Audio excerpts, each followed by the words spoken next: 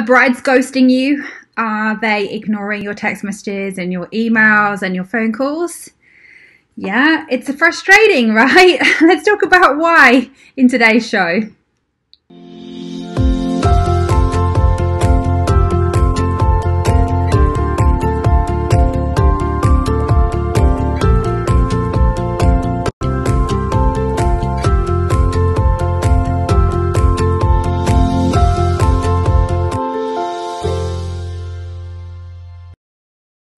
Hello everyone, welcome back to Bridal Business TV. I'm your host, Dawn Rose, and today's show we're going to be talking about why brides ghost you.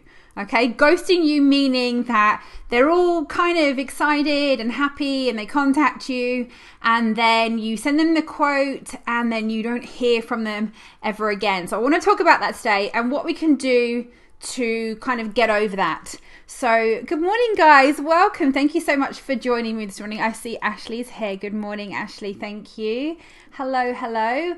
Welcome guys, please hit that share button so that people know that we are live. If anyone wants to share it into the bridal stylist community worldwide, please go ahead and do that for me. That would be fantastic. Or start a watch party, even better.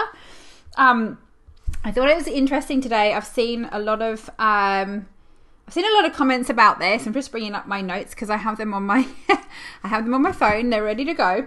I've seen a few things lately about brides and how they I wouldn't say that they're ignoring you, but we do. I guess they are in a way, but I want to explain to you what happens when you send quotes to your brides and they don't get back to you and why they don't get back to you, because I think there's a few reasons why this happens. And I think there's a few things that we can do from our point of view to actually alleviate it. Hey, Tina. Hey, morning, doll. How are you? Morning.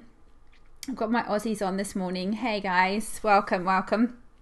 So we are, we've got it's quite dark on me today and I've got two lights on and I'm in front of a window. And that just shows that Melbourne is extremely overcast this morning. We are a little bit miserable today. So, which is a bit of a pain. Oh, that's it's just a random spare phone, not even my phone, going off. Right. So we get into today's content. I want to talk about how and why these brides ghost us, and kind of, I think we get worried that we send over these quotes to brides and then we're like, well, why haven't they got back to me? Why aren't they sending me their, why aren't they booking? And I think that there is a kind of logical path that we can take with brides in order to make sure that we're kind of getting our message across to them and we're giving them a little bit of a sense of urgency. So the first thing I want to say, so my number one reason why brides will ghost you is because they were probably just price shopping. So if you don't have your prices on your website, I'm going to tell you again right now, if you are new to this business or if you've been doing this for a while and you are struggling to secure brides, put your prices on your website. Even if you just start with a prices from, I don't care, get some kind of monetary value on your website. The reason is because when brides hit your website and then they contact you, now the brides actually do take the time to contact you. Some of the times what they're going to do is they're going to contact you and they're going to be contacting 4, 5, 6 other artists, and all they're doing is getting a price. Okay, so if you've got your price on your website, they're going to know instantly, do I want an actual physical quote, which takes a little bit more kind of mindset from a bride, because they're thinking, well, I know how much they charge, so I know roughly I know roughly how much they charge, and I know roughly what it's going to cost me. If I then submit myself for an actual formal quote, that in the mindset of a bride, that they're actually taking that one step further with you because they're kind of ready to commit. If a bride has seen your prices on your website and they know what you charge, they're not asking for a quote just for the hell of it, are they? They're not just shopping around for a quote. They're actually specifically going, hey, I really like what you've got going. Can you do this? Can you make this a little bit formal for me so I can, take it to the powers that be and tell them how much it's going to cost? And we've already got questions coming in. I love it. Okay, so Tina says, I won't book someone if they don't have the price on their website. I know, yeah, me exactly, Tina. I'm exactly the same as you. I look at prices before I shop places. Because we all have a budget. Hello, like, I'm not made of money. There are some things. I was talking yesterday, and I'll this is actually my number 2 as well, where I said people don't, the second reason why, and if you didn't watch yesterday's video, I want you to go and watch yesterday's video. But the second reason why brides ghost you, right, and they don't return your phone calls, and they don't come back to you, is because they don't see the value in your product. Okay, so that's the second reason. But I'm tying that up with what Tina said, because it's the same thing. So I go onto a website and to see whether I can afford that person's services or not. And if something is $300-400, if it's not the value of that, of what they're showing me, I mean, even if you do think it's worth it, but you just don't have the budget for it, you've got to remember that. So even if you go onto somebody's website and they've got the price there, they've got to be able to see the value. So those two things tie in together. So number 1, put your prices on your website, and number 2, show them what they get for their money. People need to see what they're getting for their money. So it's really something that you have to instill into people. And most of the time with brides, like, they want to get things done straight away. That's the other thing you've got to remember, that unless their wedding is maybe 2 years away, and therefore booking you is not a priority, guys. Some brides, they just, they are doing the price shopping. What they probably don't realize is that when they're ready to book in 12 months time, that price has probably gone up significantly. So the whole pricing thing is really important. So the first couple of reasons why people are ghosting you is, 1, you've not got your prices on your website, and 2, they don't understand the value of your product. Okay, let's see what else. So Yvonne's asking, how much are you charging for bridal updos? So Yvonne, it's hard to say that.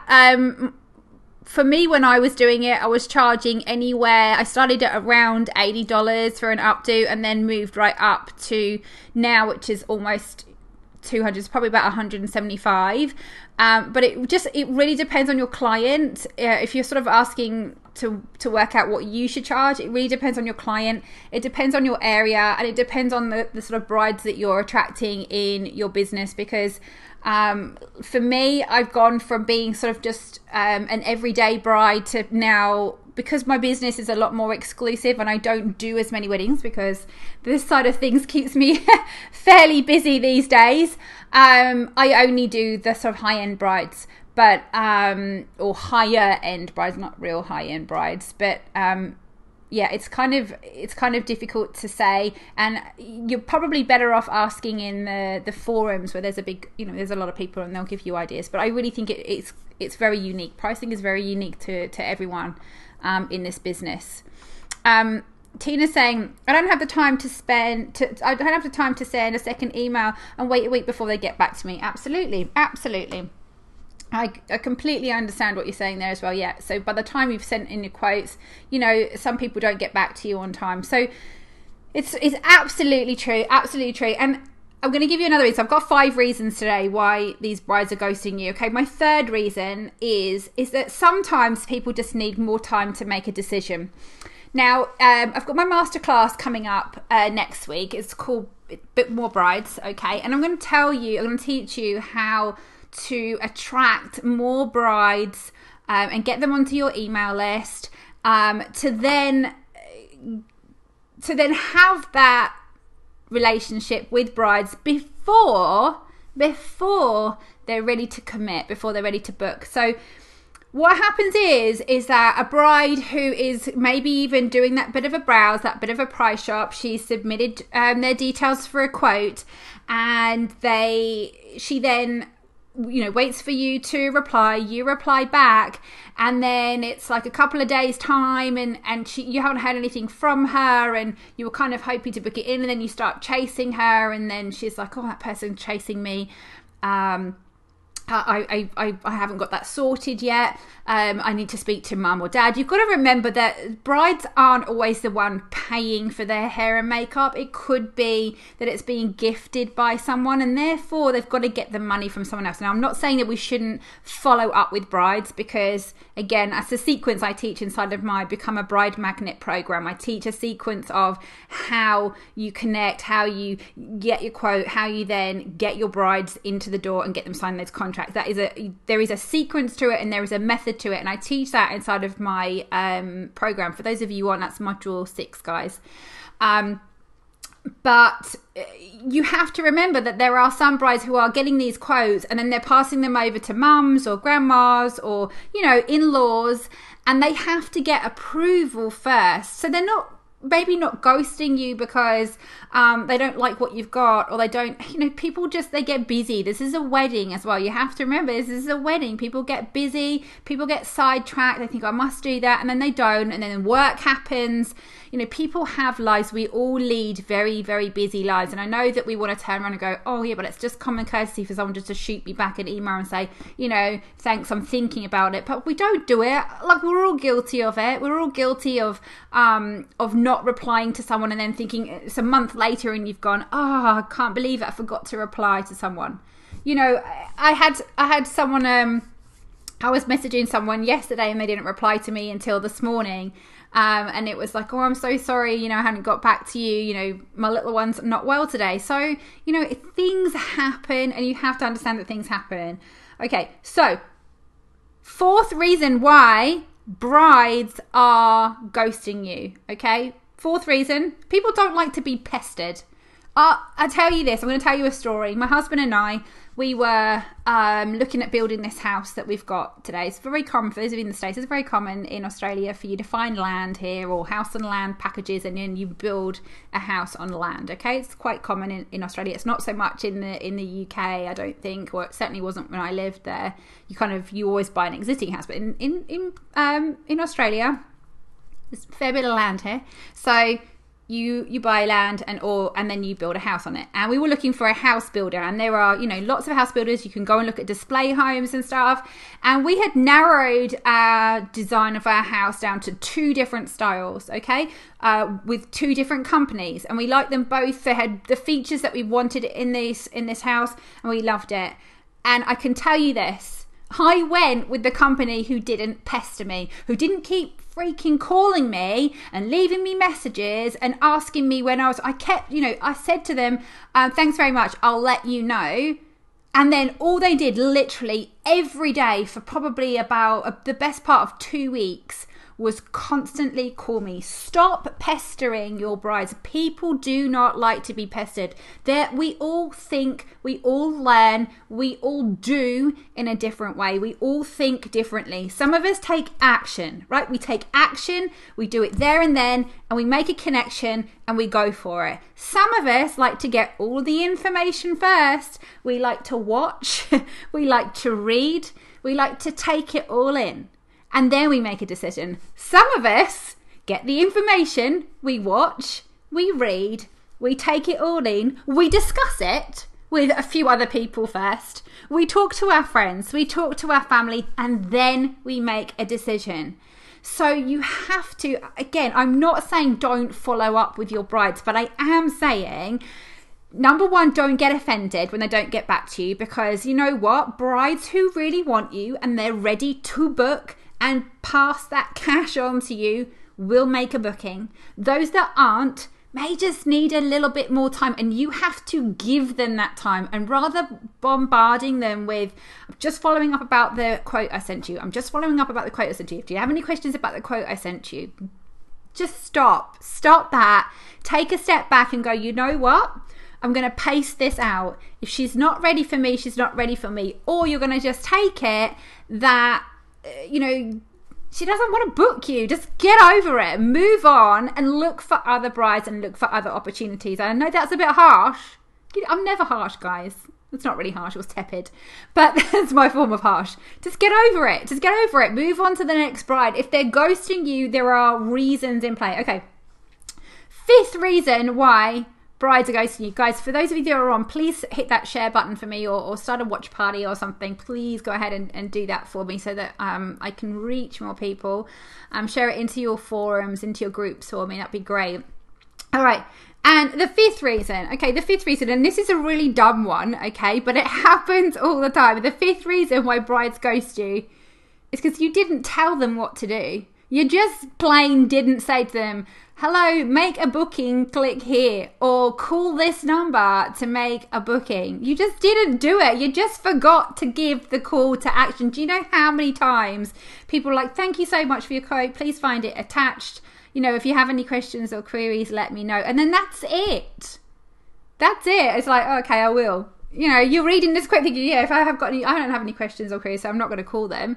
It wasn't a case of click here to make your booking or giving them that sense of urgency. They have to realize I'm a bridal stylist, just to let you know that I book my brides and my weddings out 12 to 18 months in advance. If you're within that time frame, if your wedding is within that time frame, please note that my dates go really quickly. So click here to lock in a consult with me today, tomorrow, next week, whatever it is. Give me a call because, you know, I don't hold dates without a deposit. So you have to tell them what to do. Tell them to call, tell them to message, tell them to make an appointment. So many people forget to do that. So they ghost you because they're like, I don't have any questions about this damn quote. Why is she calling me? I don't need to know anything now. I'm thinking about it, you know, and then they get annoyed. So I'm going to go over those 5 things. So 5 reasons why your brides are ghosting you. Number 1 is because you do not have your prices on your website. Put your prices on your website. Number 2, they do not understand the value of your product. Okay, so that one, go back to yesterday's video and I talk all about how you can make a bride understand the value of your product. So charging that $100 compared to the $250 that you're charging and how that works with brides. Okay, number 3, they need more time to make a commitment. Just give them a bit more time. Remember that there are other people involved when it comes to a wedding and they may need to ask permission from other people. Number 4, the 4th reason why brides are ghosting you is because you keep pestering them. Leave them alone. Leave them alone, move on when they're ready, and if they're ready and if they want you, they will book you. Okay, follow up, yes, but pace yourself. Okay, number 5, the 5th reason why brides ghost you is because you did not tell them what to do. Give them a call to action. Make sure you tell brides what to do. Is everyone with me today? Give me some hearts, give me some thumbs up, give me some smiley faces, whatever you guys want to do. Does everyone with me today this morning? Let me know. I know that we're on a little bit of a delay when it comes to Facebook. So thank you guys. 1 heart just went up. That's pathetic, guys. Come on now. I need some hearts. It's a Thursday morning. Oh, there we go. Oh, thank you. There we go. People are tapping the screen now. Thanks, guys. All right. So if you didn't watch yesterday's video, go back and watch that because I talk about how we have a $100 price tag and a $250 price tag and why brides tend to go with the cheap version. Okay. And we talked all about that in yesterday's show. Thanks, Simone. Thank you, guys. Thank you. I'm actually getting some thumbs up and stuff now. I think I'm gonna have to keep getting you guys to do this. I have to keep telling you, hit the hearts, hit the shares, hit the thumbs up for me. I need to keep giving you guys calls to action too. All right, guys. Well, that's it for today. Nice and quick. Any questions, let me know. Do not forget that you can join my masterclass, which I'm going to put into this right now. Because I don't think I put it in the top, but I will. .com/book more brides. We're going into this in a bit more detail. We're going to talk about sequences, talk about how and why brides book, and how we can get more of them to get onto our email lists. Okay, so don't forget to sign up. That is going off on Monday morning, and I'll do a follow-up on Wednesday night, so Australian times. So please check your time zones. It'll be Sunday night for those of you in the Northern Hemisphere and probably Wednesday morning for those of you in the Northern Hemisphere. Bye guys. Have a good day.